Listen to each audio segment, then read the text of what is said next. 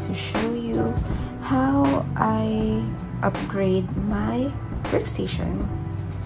So currently this is the situation. I have over here some reminders I need to see on a daily basis, and here is my dual monitor from work and some random stuff over here, cables, Spanish cover. Here's my mechanical keyboard and my work laptop, and beside me is a notebook for the meetings and to-dos where I'm going to list down the things that I need to do on a daily basis also. And here, as you can see, it's being held by this very old computer table, which is, you know, wobbly. So medyo ano siya, pakita ko sa'yo. Hindi siya sturdy, kaya parang pag nasasagi siya, either nawala yung display ng second monitor ko, and yun, medyo hassle siya for me, lalo na pag may call. Then, ito yung router namin. Then, I have here my weights. Bakit nandito to? Well, kaya ko siya nilagay dito kasi whenever I have few minutes of my time, I do weights. Just because hindi naman ako nakakabongga ng exercise. So, beside the computer table, I also have this very cute side table drawer from Shopee. This was bought by my mom, and usually hindi gulo-gulo lang yung nakalagay dito. Nakalagay lang dito is itong wipes ko, yung Bible din, itong bag ko. Minsan kung ano lang din nakalagay dyan. So, ayun nga. But today, I'm just going to upgrade everything that you see here. And hopefully, ma-transform ko ang aking workstation. I'm excited because I bought a desk and a chair from Lazada. Shopee. And that's it. I'm gonna upgrade everything. Oh, by the way, this is my computer chair at the moment. It looks nice, though. Sorry for the kalat. Ginamit nung quarantine namin. So,